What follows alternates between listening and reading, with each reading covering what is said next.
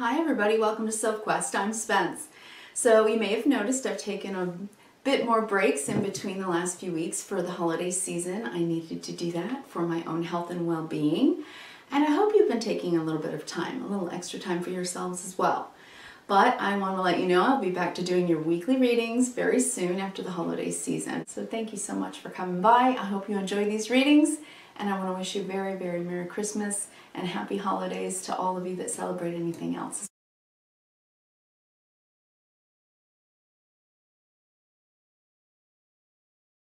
Hi Taurus. Alright, today we're using the Enchanted Map Oracle by Colette Baron Reed with the artwork of Jenna Della Gratalia and the Lightseers Tarot by Chris Ann. Gorgeous decks. I hope you enjoy them very much. Alright, so I'm going to start shuffling for you. I have pre-shuffled, but I'm going to do a little bit more for you here on camera. Alright, Enchanted Map Oracle for you, Taurus. Let me pull your card, by the way. There we go. Taurus. I hope you had a nice Thanksgiving time. I hope that you are coming into the holiday season happy and prepared to enjoy it with family or friends or however you do. And if you don't celebrate Christmas, then anything else that you are celebrating right now in life, I wish you the best. All right, Taurus, let's see. For you today, an Enchanted Map Oracle card. This spans through the next couple of weeks through the holiday season, although I will be bringing you another reading before the end of the year. I definitely want to make you aware, like I did in the intro, that I will be bringing you your weekly 12, zodiac sign readings again after the holidays, okay? Just needed some time to embrace and have reverence for the holidays. All right, today, Taurus, you get flying. I love this. Flying. Beautiful. This is about rising above things, seeing the patterns for what they are, getting a broader perspective, taking it all in, Taurus. I love that for you.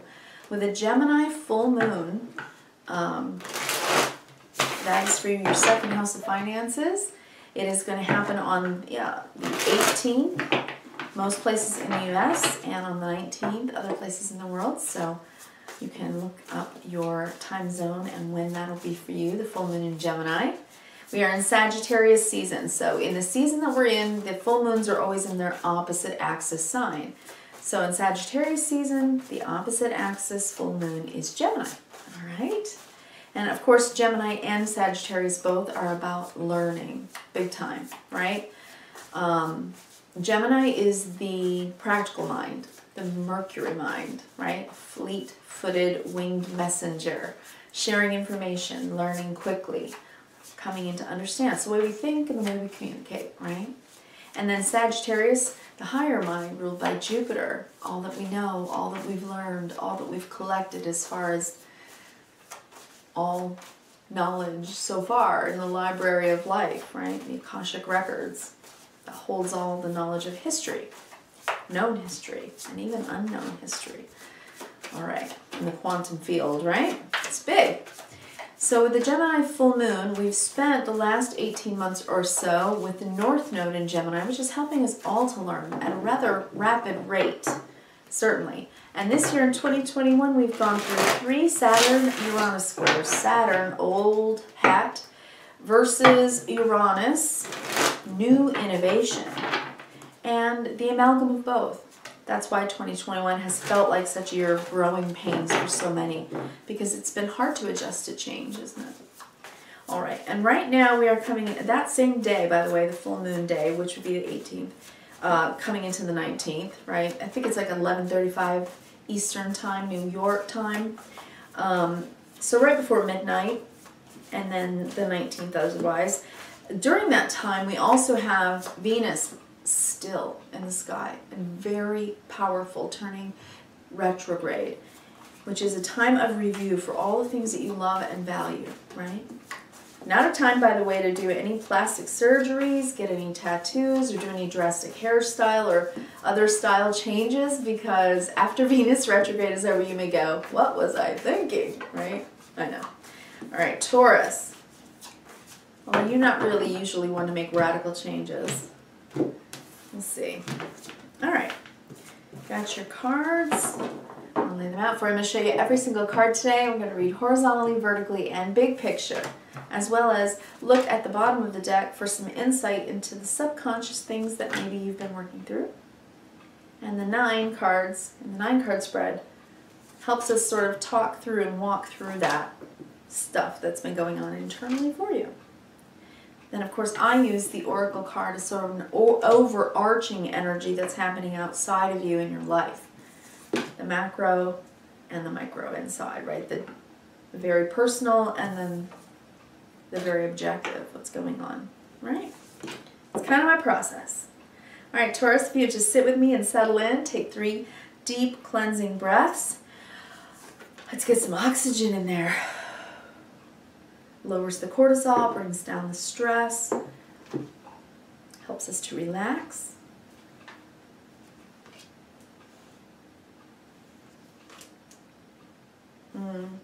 Okay. Taurus, I think you're doing some deep inner work.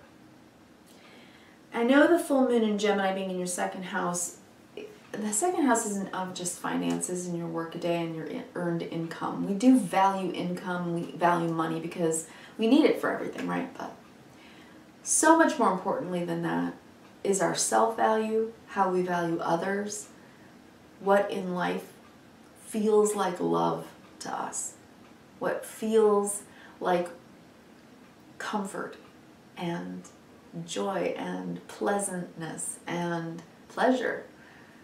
Venus brings the good things in life. And when we go into retrograde, it's time for review. And when it's right next to Pluto, Pluto's about transformation. So it's going to stick, whatever changes you're making right now. So evaluating what you care about matters right now. And in Gemini, with a full moon in Gemini, this is a big moment of enlightenment about what you've been learning in the last 1.5 couple years. Right? What we've all been learning, humanity, about the brotherhood of man, loving and being loved, inclusivity rather than exclusivity, right? Connection rather than separation.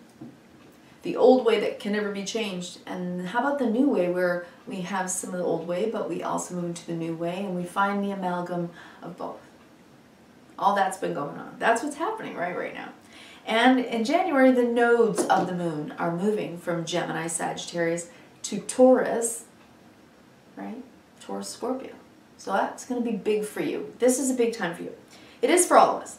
I see that you're doing a lot of inner work. 7 of Wands, bottom of the deck. There has been a moment where you've had to sort of resist what it is that is not working for you. 7 of Swords. And because this is internal and subconscious, when I see the 7 of Swords in a subconscious internal way, then this is about the way that you've been thinking that's been blocking you and keeping you in confusion about what choices you need to make about what you value. So Taurus, you're asking yourself big questions here. Have I been in denial? Have I been blocking and denying what it is that I want in my life? The choices I want to make. Am I able to allow myself to make choices, or am I stealing from myself my own choices because nothing can touch me? I just got to stay in this bubble where nothing can touch me for fear. So perhaps asking yourself some pretty deep questions. I mean, look at these cards, right? It's like she's got all these wands coming at her. And she's like at peace in the bubble. It's like, I'm staying safe. I'm staying zen. I'm fine. I'm fine. I'm fine. But are you lying to yourself that you're fine? Are you really wanting to escape this state? Or are you lying to yourself that you're in this state when really kind of in a state of flux? What are you saying to yourself? Or are you saying, I need this. I got to come out of confusion and choose what I stand for when people come against me with their opinions or these options that I'm not interested in, and I say, no, thank you. I'm fine. What is it that's sort of stealing your zen? Because it's resistance. You're resisting it. You're resisting change, perhaps, or maybe you're resisting a change of mindset. I don't know that your mind knows what your heart wants with these two pictures. But you're trying to figure it out because he's going toward this, all these choices. I don't think you can deny it. I don't think you can, if you look at her, this is the way she comes. She's not looking at that. She's not looking. So it's like you're not facing what it is that you're trying to deny about where you want to go, what you want to do, what choices you are making, Taurus. That's what I'm seeing under the deck, okay? So if I'm wrong, I'm wrong, but let's get a better perspective, flying, and see what this is for you. Taurus, number 20, flying. This feels like a personal reading, but of course there are many of you Taurians going through many different things. Again, messages are meant to appeal to the Taurus family in the way that it does, which is why these kinds of general readings on YouTube feel very, very differently than a personal reading would feel. And for readers, we're reading for the whole house. So when I always picture a wedge of the zodiac and just thousands and thousands of faces, and then I just imagine and see the word Taurus, Taurus, and I focus on it and pray for the blessing to come through, for the message that could possibly help and bless your life with encouragement or a moment of enlightenment or inspiration for you to keep going and keep trying, right? But this feels personal, and I feel like I'm talking to someone personally, but I'm not. I think I'm just feeling you, Taurus. That's my point. All right, number 20, flying.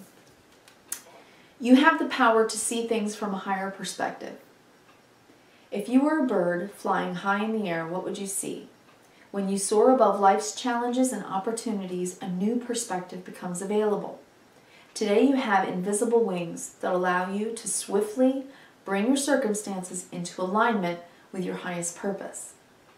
This is a sign that your waiting is over, that all your hard work has paid off, and the things you hoped for are no longer beyond your scope. You have the ability to reach for the stars and find one with your name on it.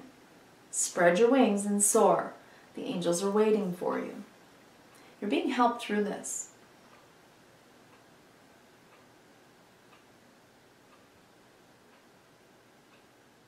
There's still work to be done, so be patient. If it feels out of your reach, it will not be out of your reach forever.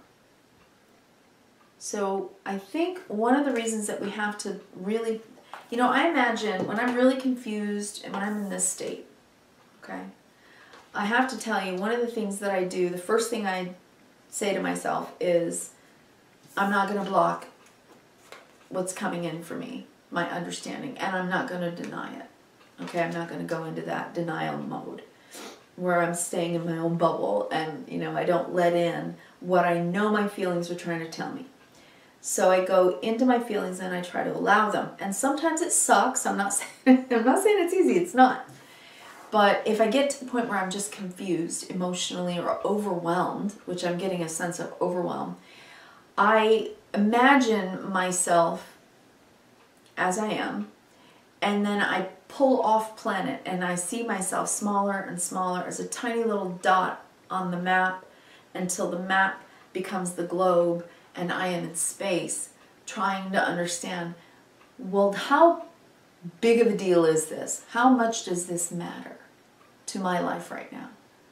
If I took a higher perspective, or even if I stepped outside of myself and watched my life as a movie, how would I see myself and what I'm doing and how I'm feeling, thinking? So how important is what you're going through? How important is it to the span of the rest of your life, right? If it's just drama, it's going to end. And you'll get a higher perspective and rise above it. But if it's something you're stuck in, you need to get the higher perspective so that you understand you have opportunities and potentialities that are there for you. So why are you perhaps denying it? All right, let's go through the top, across the top. And by the way, stay with me. If you click off now, then maybe you're not ready, but hopefully you'll stay with me, okay? We're going to do a horizontal, vertical, big picture, okay? Okay, Page of Wands, King of Cups, and the Wheel. There is change coming, and I do believe that this is this time right now through the end of the year, the end of the wheel, the clock, the year. That's how I'm seeing this. So the Page of Wands is a burst of enthusiasm, or at least an initiation. It's when we say, you know what, I'm going to do it. I'm going to go for it, or I'm going to pick up the phone. It can be a message coming in, and it's usually good news, right? Because it's spirit fire. It's something that gets you going, all right? It's the spark that lights something. And I think what it is an emotional awakening. It's like your spirit is saying, hey, look, sit with me, breathe, feel. Stop it. Stop don't think about your grocery list or your to-do list tomorrow. Stop denying what you're feeling. Can't stay in this bubble. You gotta come down to earth. Because I've got something exciting to tell you. You're growing and changing. Our spirit does this. It knocks on the door, doesn't it? And we have to listen. You feel the change. There's no way that you don't feel this change is happening for you emotionally. I'm really seeing that. There's no denying it when it's this strong. Sagittarius season is fire. And this is a spark. It's the spark you need to get into the place of emotional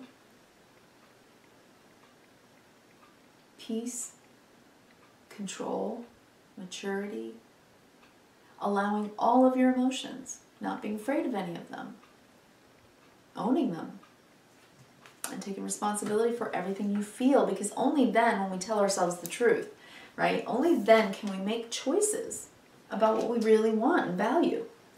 Next line, Seven of Pentacles. You put a lot of effort into whatever this is about for you, and I have a feeling it has to do with a relationship from the past. With this next card, which is the Six of Cups in the center of the reading today, and the Tower. So when you're looking back at your memories about whatever this is about that's very emotional for you, that you've been, maybe you haven't been able to go there, I think, emotionally, because maybe you were just really disappointed, or maybe you were really hurt, or maybe you were disappointed in yourself. Whatever it is, you know, ho'oponopono, right? Forgive yourself. I love you. I'm sorry. Please forgive me. Thank you. Right? The ho'oponopono prayer, it's so meaningful. We're praying to God, but we're not asking for forgiveness necessarily. We're asking ourselves to forgive ourselves. Because no matter what we've been through, we needed to be through for whatever reason. It's like you kind of signed up for it when you came to Earth as a human. You're assessing things, evaluating things, Seven of Pentacles, about the past when you had really good memories of something. And maybe some of those memories were not as good as you thought they were. Maybe you've either been just staying in the bubble where nothing touches you, or you tell yourself it was all bad, or you tell yourself, well, it was all good. Maybe, Taurus, this is about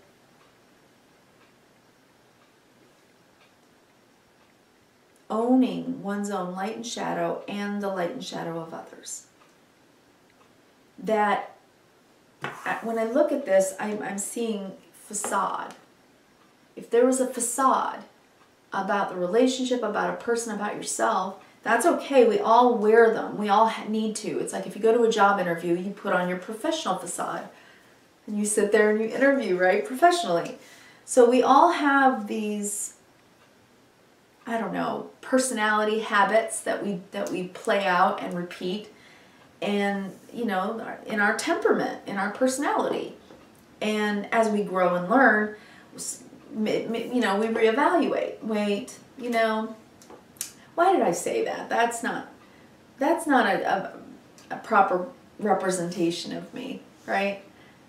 I just was trying to impress someone, right? And then you realize, wait, no, that in some way that really made me feel like I've betrayed myself, because that, you know, I want to represent myself well. I see a lot of identity stuff here, Taurus, and I think that that's a good thing. It means you're growing. It means you're getting in touch with your emotions. Okay, so then Ten of Swords, you've changed your mindset. The Ten of Swords is when we've gone all the way through the sword suit. Man, we've lived, we've loved, we've lost, we've been through it all, and we have learned. And that frees us. The truth shall set you free, Ten of Swords. Not in denial, not lying to yourself about everything that's been going on, or the confusion that you've seen because you've been oblivious or not wanting to look at it, or you just always forgive and move on and pretend it didn't happen, and that's not working because there's no result, you know, nothing's resolved. Whatever this Ten of Swords has been for you, it's been difficult. But then the Page of Swords, you've learned something new. This is new information coming in. And maybe it's been something you've struggled with. Wow, maybe I need to rethink what I believed about that, because maybe if I see it in a different way, a new way, and learn to consider it in a different way, then, you know, I'll feel differently about it and have different choices, because I won't be in resistance to it. I can stay me and let others be them. Live and let live. Ten of Swords, Page of Swords. You're going to get the information that you need. Whatever you're struggling with, you needed to learn something about it. You needed to learn how to let go, Ten of Swords. Let go of one way of thinking that was negative and not working for you, to learn a new way that helps you to deal with stuff that comes up in life, disagreements, right? People differing and disagreeing with you, whatever, without letting it, you know, be so destructive, right? So let's go down the vertical, because, you know, this is really about you getting a broader perspective, putting yourself in other people's shoes, trying to empathize with other people's feelings, and figuring out, wow, I've really learned something about others and myself. Because when I learn about other people and I broaden my perspective on humanity itself, then I broaden the perspective on my own humanity. When we stop judging everybody else, we stop judging ourselves. When we stop judging ourselves, we stop judging everybody else, right? So this is kind of comparison is kind of the thief of joy. And now you can choose differently. I don't know, comparison is the thief of joy. All right. So looking at these verticals, big picture, flying.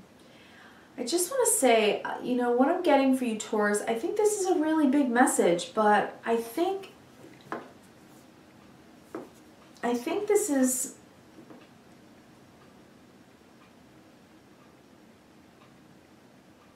okay. All right, so Page of Wands, Seven of Pentacles. This is an injection of energy. It's either an inspiration or an initiation or excitement about something, and it can be a message, but when it's, you know, the Seven of Pentacles is so much about assessment. So when you're really assessing things, it's like maybe this Ten of Swords, coming to a new mindset and realizing, you know, I gotta get less intense about this. I gotta let myself have more fun. I gotta stop thinking so seriously about it. and give myself a break, a new dawn, a new vista. Allow for new energy to come in, right? That's cleansing and clearing. It's like we don't want to keep it underground anymore. We want to air it out. We want to air it out. Do you see what I'm saying? Air it out of yourself. King of Cups, because you're really trying to make peace with the past and see it in a new light, right?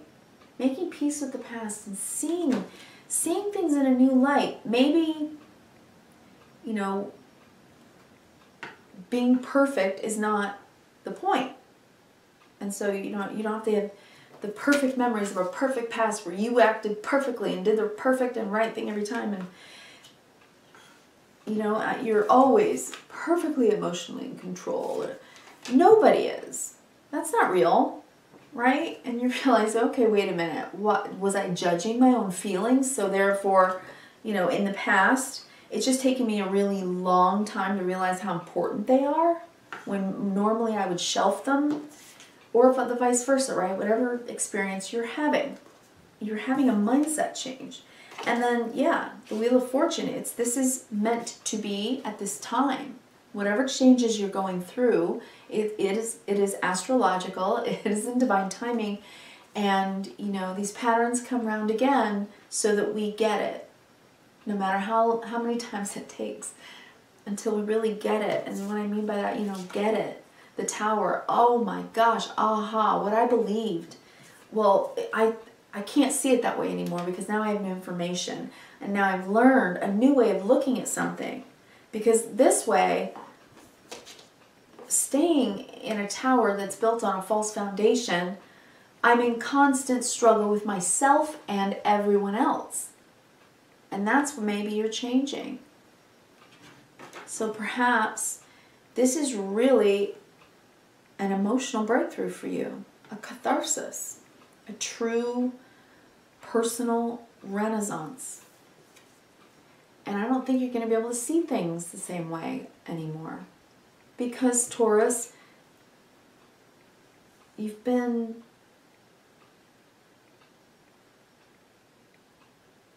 asking yourself for a while, with the 3 7s, 7's the God number, 3 7s, you know, what's changing for me? 7s are when we, in numerology, 7s are when we stop and we assess what we're going to do differently. 3 7s, 3, the number of creation. When you get 3 7s, to me that's just like really allowing for a change. Allowing it with a child's mind and enthusiasm.